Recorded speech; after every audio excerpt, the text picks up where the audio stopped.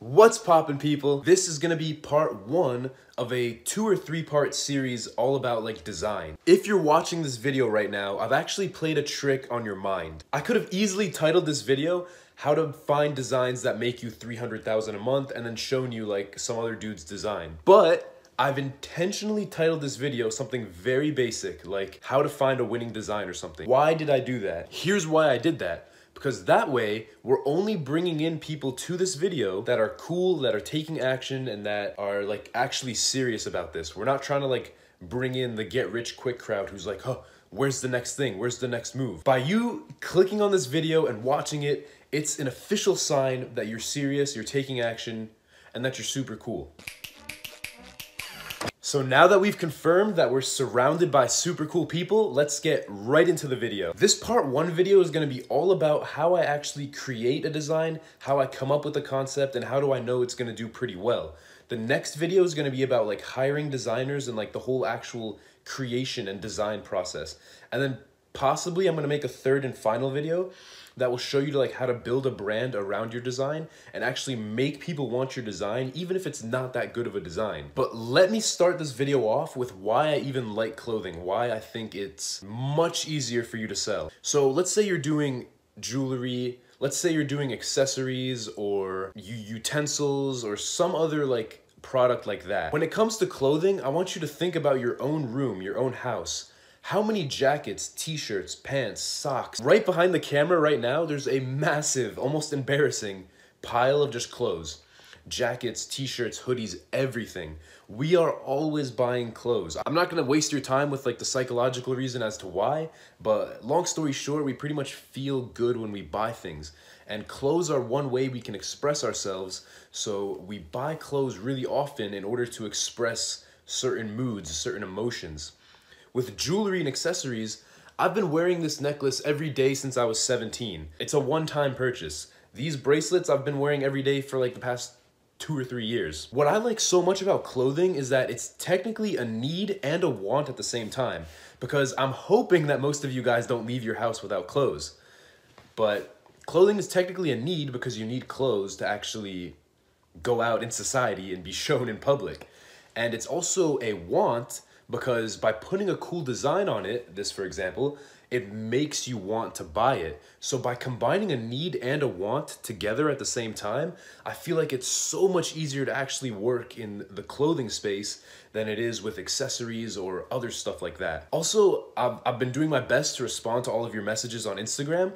A lot of you guys are sending me things like home decor, kitchen products, makeup products. Going into those can totally work, but you always gotta ask yourself, what's to stop this person from just walking across the street and going to Walmart and buying it there? The only way your product is gonna stand out is if it's either very unique, or you just have a ton of social proof from a bunch of famous people wearing it, or you just have really, really good marketing and branding around the product. That's a topic for another video. Let me now tell you the whole like design process. So with your clothing, you're either gonna have a niche company or you're gonna have just like a general clothing store, which pretty much is like your actual own clothing line. So I personally run 2 stores. One of them's like a super niche store targeted to like one group of people. And then the other one's just like a legitimate standalone clothing line that I'm trying to build a brand around. So let's talk about the general store first, having like an actual clothing line that you run. Rather than just aimlessly putting out something and then hoping that it works, which is possible if you have good enough branding, but that's for like the last video. Rather than doing that, we wanna make sure we're leveraging popular trends. So here's what I do. I'll actually physically go to the mall and go into stores like Zara, Forever 21, and H&M. Why these stores? Because they rotate their inventory so often and they're only putting things in there that they know will sell. Like Zara, H&M, Forever 21, at their headquarters, there are people that are getting paid lots of good money to come up with designs that they know will sell. So by you actually walking into the store and actually seeing that design, it means that a highly paid group of people are convinced that that product is gonna sell.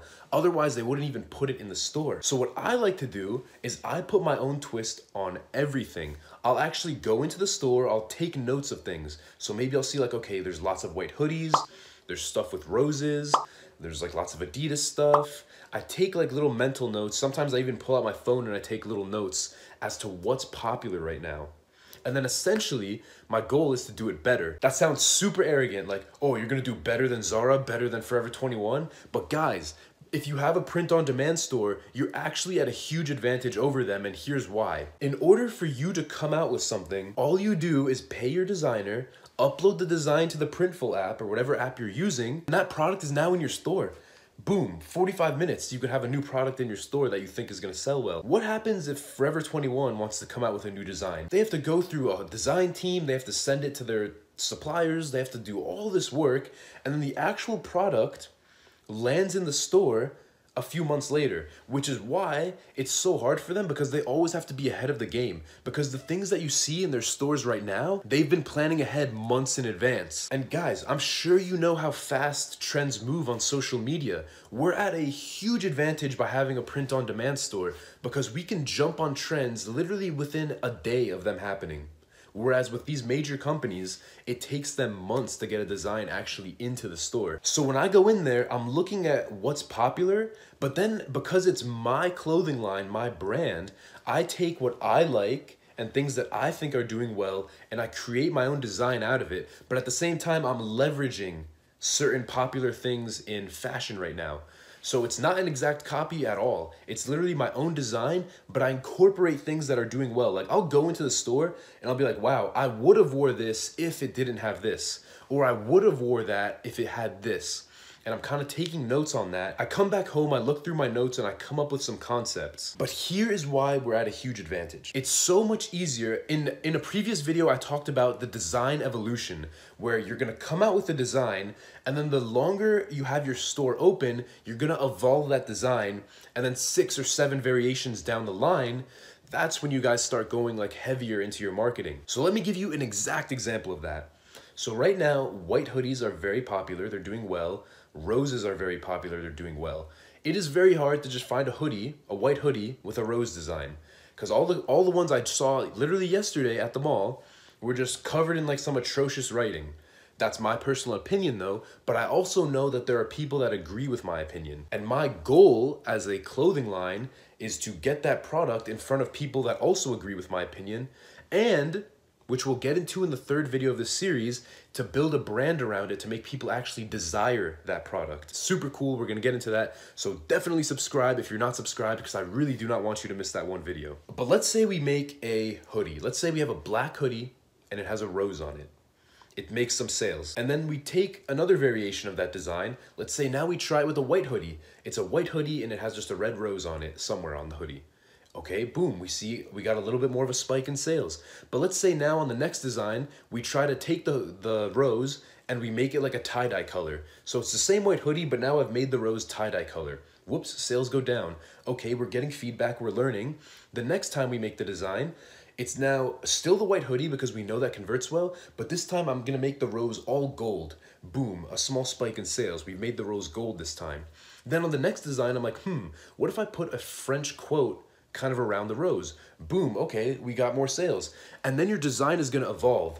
That series of like 4 or 5 designs that I just told you, how long would it take for H&M, Zara, Forever 21 to actually go through that process? Yeah, they have their own internal systems, they have test groups and everything, but we're actually able to put this thing and make money on it while we're even going through the testing process. So what we try to talk about the most on this channel is like our 2 biggest rules is like, put the right product in front of the right people, but just don't burn tons of money while doing it, because you're always gonna have a sort of figuring out process. And our goal is to get through that figuring out process as fast as possible, and then we start throwing big money once we have our like winning product that we've tested, we've gotten feedback on, and we've already started making money on. That's the example of like the actual clothing line stand. But what if you're gonna make a niche store? What if you wanna target a very specific group of people? What if you wanna target college football fans? What if you wanna target anime people? How are you gonna make a design that doesn't infringe on any copyrights, but will still get you sales? Here's an example and here's how you're gonna do it. And by the way, if you ever try to get licensing with any of these companies, it's like almost impossible unless you're already making like $1 million a year. I tried contacting Cartoon Network because there's a like very specific character that I wanted to use for something, and they pretty much politely told me no. But that's totally cool, because now me and my designer are just gonna make our own cartoons. It was just one concept that we had. But let me give you a very specific example. And I don't know if this is your first time watching my videos or anything, but in previous videos, we highly emphasize to stick to a niche and a group of people that you know. Otherwise, you'll never be able to actually I don't want to say never, but you're going to have to, like that design evolution theory that I just told you about, it's going to take you like 40 variations to figure it out if you don't know what you're doing. So here's a college football example. So if I didn't understand college football, I would just make a football like thing. Oh yeah, woo, football, and then a picture of football. But if you're actually watching the games and you know the culture, here's an example of something you could do. So let's say LSU, the LSU Tigers, that's one team, and the Oklahoma Sooners is another team. And guys, this is why we're at a huge advantage. Watch this. Let's say LSU plays Oklahoma, and Oklahoma just completely, and if you go to any of these schools, I'm sorry, it's just an example. Let's say Oklahoma completely blows out LSU. Let's say the score is 57-14, okay? Let's say you have a college football fan print-on-demand website. Here's a design that you can make. So imagine the next day after that game, literally 24 hours after that game, you now have a Facebook ad running, which is super easy to target because you're just gonna target the Oklahoma people, the Oklahoma students. And imagine if the shirt says, "You wish it would have ended sooner," or the Oklahoma mascot is the Sooners. And then let's say the "you wish" or something was in like the purple and gold of the Tigers. And then at the bottom, you have the exact score line. Because you're doing print on demand, you can just throw it up there. So you now have a very targeted group of people who are very passionate about something, and you're putting the right product in front of them while their emotions are spiked. Imagine what your sales are gonna look like when you do that. But if you don't know anything about college football, you're just gonna make a football t-shirt, and then people are just gonna be like, what the heck is this? It's just a football t-shirt. There's a general and then a niche example of coming up with design ideas, what works, how to actually get ideas.